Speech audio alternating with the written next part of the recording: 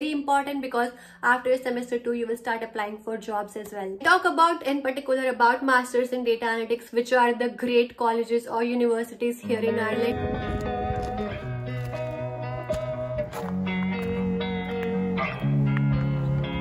Hello everybody, welcome back to Living a Little. So today I'm back with another video. If you remember, in my last video I talked about why I have not been making videos so far, so I shifted to a new county and also I found a new job. But today in this video I'll be talking about which master's degree I chose. So I was doing masters in data analytics, so I'll be sharing details about this particular course with you all, because many of you have been asking what are the job opportunities, what are the course contents, what are the basic requirements for this particular course if somebody is coming for masters from non-data analytics background. So let's get started. I would primarily be focused on my master's course, the fees, the course structure, what all semesters were included, and if there were any scholarship. Before I jump on to my master's degree, I'll just give you a little background about myself, because many people who transition from various fields, they have this question if you can go for this particular course or not. Maybe my experience would give you an insight about choosing this course.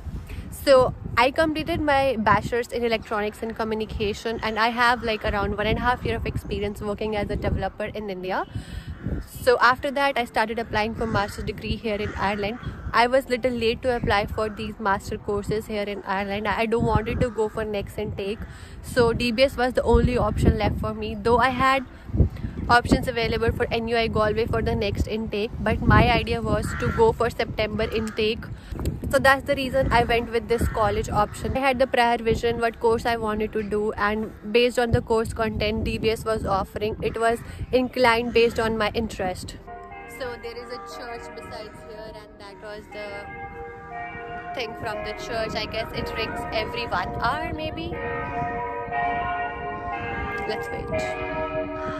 So now let's talk about the application process for my master's degree. So I applied to DBS college. The application process was very simple. I applied through a counselor. If you need help with counselor with any particular countries, whether it's Ireland, UK, Canada, I'll drop the link in the description below. You can add your details and I'll connect with them. Maybe it will give you some insight on applying to various colleges or universities to them, and it's free of cost. I personally get a lot of insights knowing about various countries. My initial plan was to go to Canada, but based on my discussion with my counselor and doing sort of comparison, I was able to choose Ireland. So if anybody needs any help, just reach out to that form. I'll help you connect with him. So the application process was very simple. We just have to submit an offline form wherein you can fill three courses. So this gives you an option, like in case the first course is full, or if you are not eligible for that first course, maybe the college will consider you for the next course. So I applied for data analytics, business analytics, just 2 courses, because there was no other course which was suitable to my profile or what I was looking for. That application form and your resume and transcripts I submitted to the college, and within like 2 weeks I have received the offer letter. So the college has given me partial scholarship of 1,000 euros, and I assume most of the people are eligible for that scholarship, because most of the people I know, they have been receiving this 1,000 euro scholarship, and the course fees was 12,000 euros.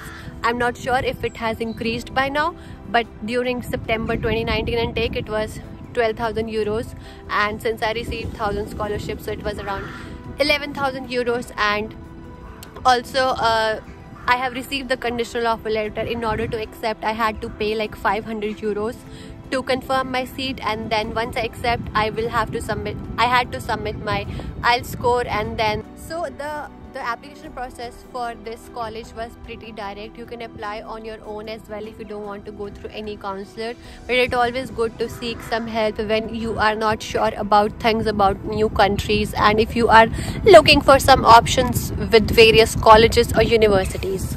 Now let's talk about this particular course, who can choose this course and what's the minimum eligibility. So my hands are freezing, I'm not able to hold the phone. So the temperature here is 8 degrees. It's not usually this cold, but because since it's windy, so I'm not able to make the video at the moment. So let's just go home and talk about this course in details, so that you will have a clear vision on if this course is right for you and what all course modules you would be studying during your master's degree.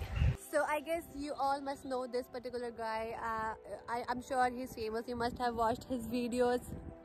Guess who? Comment below if you know him. So I couldn't continue the video yesterday because it was raining and I had to do some grocery shopping and it was already dark and tired. So today is Friday. This is my work setup. Let me show you guys.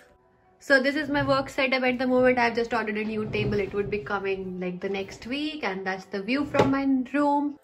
So finally, now let's talk about the course content for this course in DBS college. I will divide all the 3 semesters. So this is a master degree which will help you to gain some in-depth knowledge of data analytics, which will help you gain employment as a data engineer, analytics, data science developer, Hadoop developer, or a software engineer, or you can work as a SQL developer as well. This course aims to develop learners' knowledge into theoretical and practical knowledge of data analytics in particular, though the course has basic understanding of data science, machine learning or deep learning. And into college, the assessment works like you have to work on various group projects, individual projects, and you might have some theoretical examination. A few subjects have theoretical, but mostly it will be practical knowledge. All the lectures have clinical and academic experience. So in the minimum eligibility requirement for this particular role into DBS is you need to have 2:2 honors, which is around 60 to 69%. Like you can just Google around how much 2:2 honors is equivalent to your bachelor's degree. I'll score of around 6.5. Now let's talk about core modules. So the first one is programming in data analytics. This will be a brief introduction about R programming.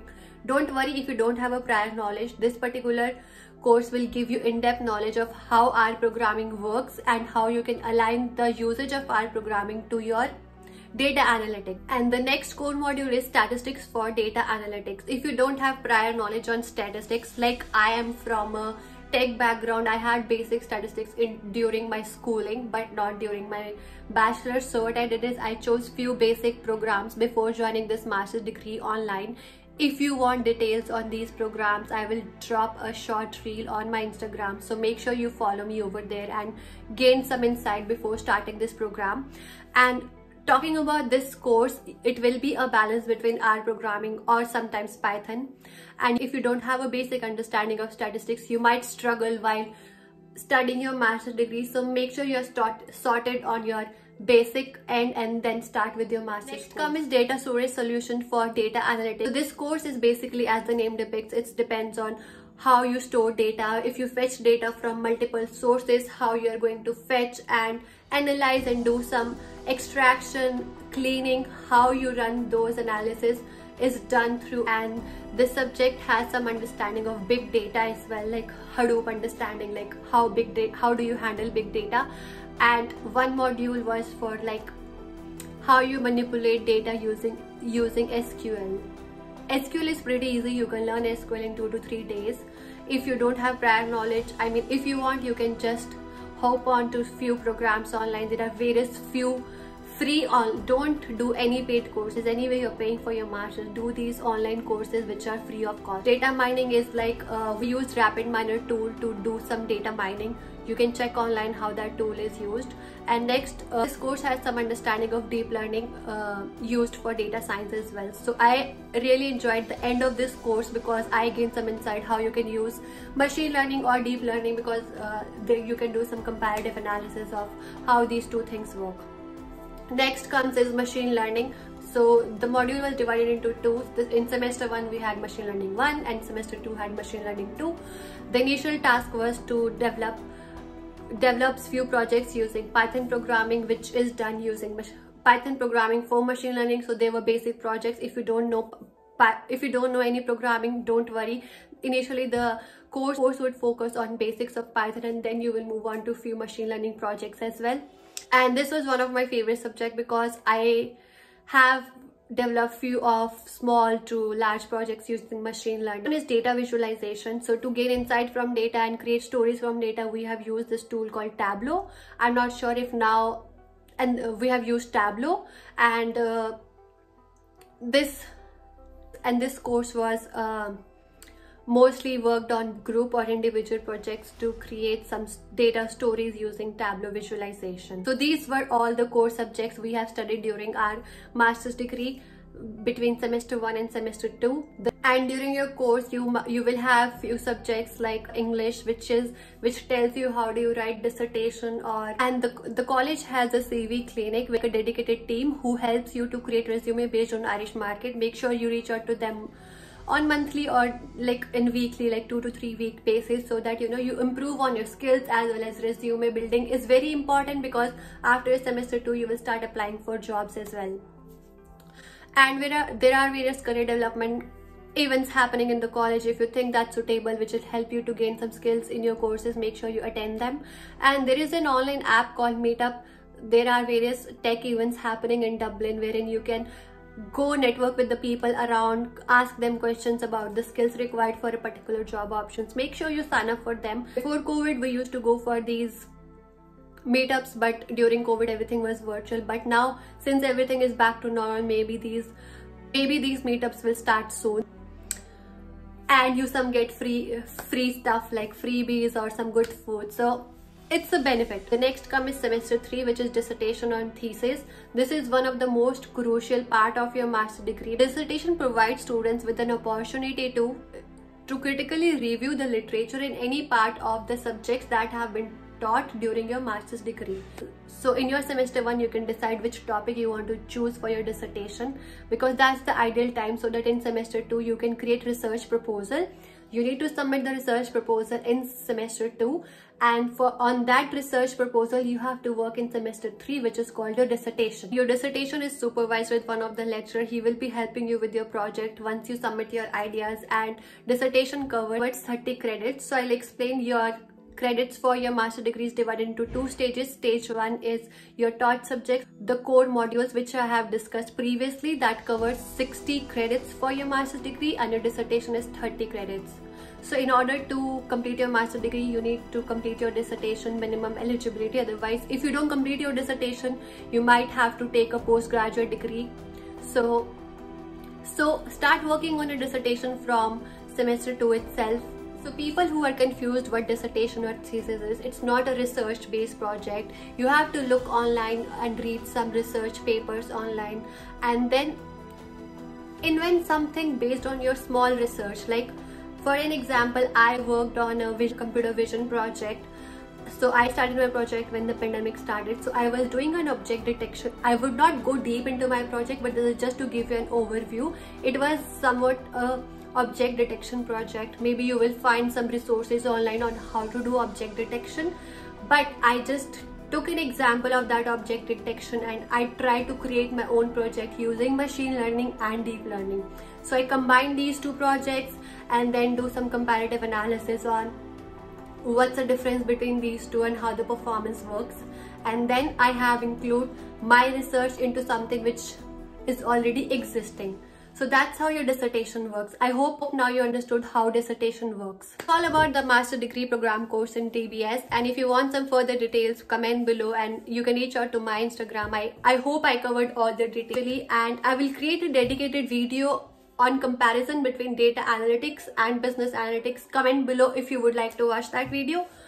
And I'll talk about in particular about masters in data analytics, which are the great colleges or universities here in Ireland. I hope you like the video. Stay safe, and I'll be back with another video soon. And now my lunchtime is over. Let's go back to work. See you guys in the next video. Bye.